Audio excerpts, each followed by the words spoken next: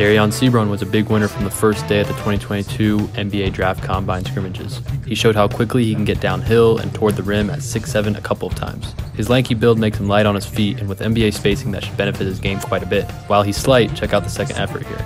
I was impressed with his ability to create contact and either finish through it or get to the free throw line. Nice hesitation, change of pace, get into the body, and finish here, tough. Seabron also had a nice downhill drive where he kept the ball out of reach of the trailing defender and exploded to the rim for a dunk here.